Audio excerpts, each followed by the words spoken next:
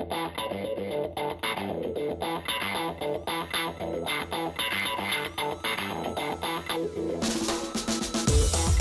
get to feel like a movie star. The makeup, the hair, and everything, it's awesome. I feel like I'm Brad Pitt. I think the hair and the makeup. Looking good. Get your hair and makeup done. I think I do so many interviews when I'm tired after a race and I'm red in the face and I look a little sick and I'm a little pale. I definitely do not look like this on an everyday basis, so that's pretty fun that you can just kind of wake up in the morning and come in and they make you look beautiful. Having everyone tell me, oh, you're doing so well, you're so beautiful, because they have to say that so that I produce a somewhat okay picture. So I know you guys are kind of just lying, but it makes me feel really good about myself. When you get to have a little bit of a spray tan and I look like a different individual. You get to feel special because you're featured in the next year's catalog.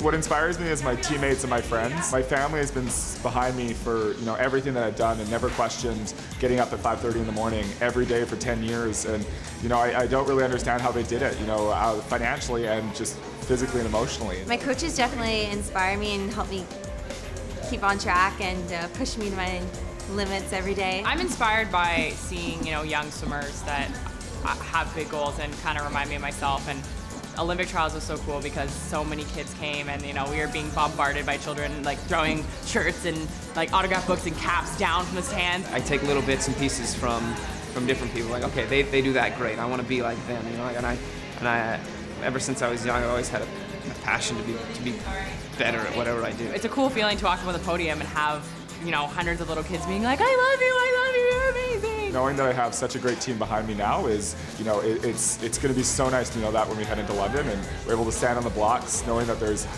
30 million Canadians behind you, but there's also that group of, 15, 20, 30 people from Victoria that really want you to do well. I remember being that age and having big dreams, and I don't want to let them down when I get to the Olympics, Like, I want them to see Canadians on the podium and have that get them, make them want to get up in the morning and make them want to go to practice and work hard and become the next generation of swimmers. And just reminding myself of that every day keeps me motivated. Growing up, I had a lot of goggle problems as a child. I think I have a weird shaped face because goggles never stayed on me no matter how much I tightened them.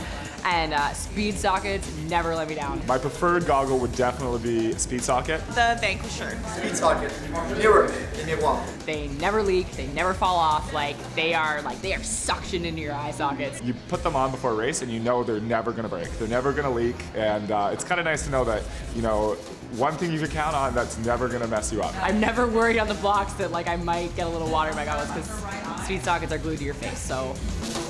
And it might seem that the Vanquishers are kind of bigger, but they just seem to fit my face really well. They never come off when I dive in, so they're my go-to goggle.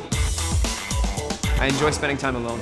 I need that to regenerate. My guilty pleasure is daytime television. Southern food. It's really terrible how much television I watch, and it's never good from the hours of really other than nighttime television. And even then it's not very good usually. Like Tex-Mex and chicken fried steak, biscuits and gravy, jalapeno poppers. My guilty pleasure is watching 19 Kids and Counting on TLC. I love watching TV. I can be a really big couch potato. I watch so much TV that I think, it has to be a guilty pleasure on some level. Anything fried, so good. And I don't think anyone really knows that about me except for my roommate. What is it? I'll tell you later. I did watch Gossip Girl. I love Gossip Girl! That hurts. Modern Family, for sure. Modern Family. I love them both so much. Modern Family, absolutely. It's probably my favorite show on television. Modern Family, for sure. I can't choose. What makes me happy?